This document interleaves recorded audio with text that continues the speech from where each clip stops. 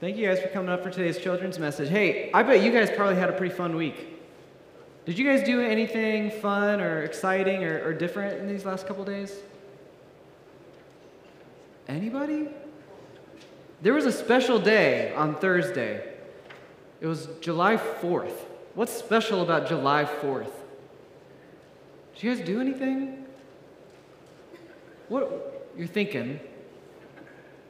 What do you think? What are you thinking about July 4th?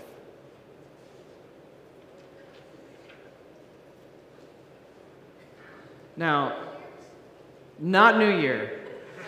Good. That's good guess, but no. And this July 4th was a little bit different because it was rainy, and so we didn't get to do all of the normal July 4th things.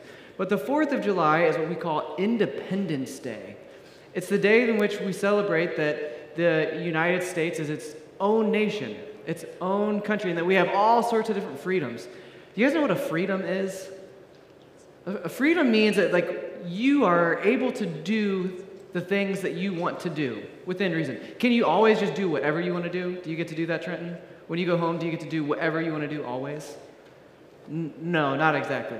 But because we live in this country, we have freedoms, things that we can do. And so 4th of July is a lot of fun because what usually happens at night on the 4th of July? Fireworks. Yeah, it was rainy, so we turned on YouTube. We watched the Disney fireworks. Fireworks are a lot of fun. Usually that's a good day to go to the pool or play out in the yard or things like that. But more than anything, it's a day that we celebrate freedom and all the freedoms that we have. One of the coolest freedoms that we have is the freedom of religion.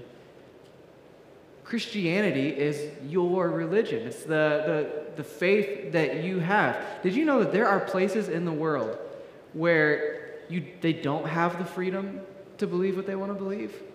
It's kind of scary that believers there who believe in Jesus, they might have to meet in secret or in private, or they can't talk about him or pray when they want to pray. Right? But on the 4th of July, we get to celebrate that we have lots of freedom, and the freedom to believe Jesus and to talk about Jesus and to come to church.